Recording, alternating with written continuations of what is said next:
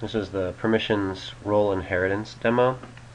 So we're going to do the common setup, which will set up all the roles and resources like this.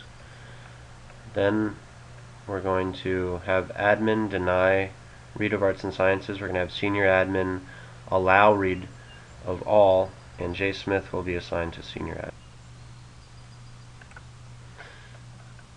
So I reset the data, and now we'll look at permissions. We'll do a role permission for admin. We can do it down here.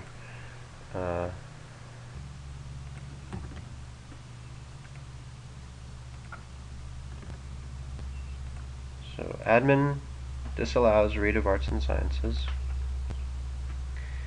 and senior admin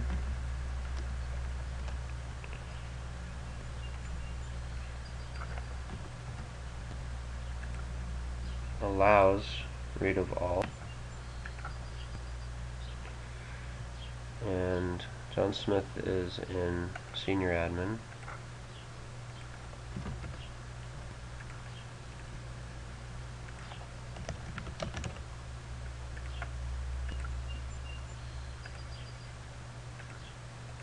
And I'll look at John Smith's permissions as an entity.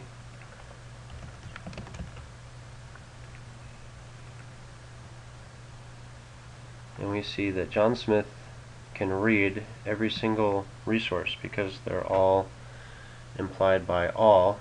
And if you look at this particular assignment and analyze it, the all has one assignment.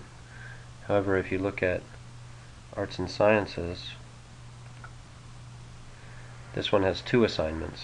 There's an allow on all for senior admin, and senior admin inherits from admin, so there's a disallow.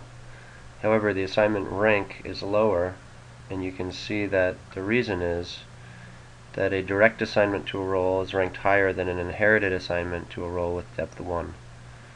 So this assignment is because of role inheritance.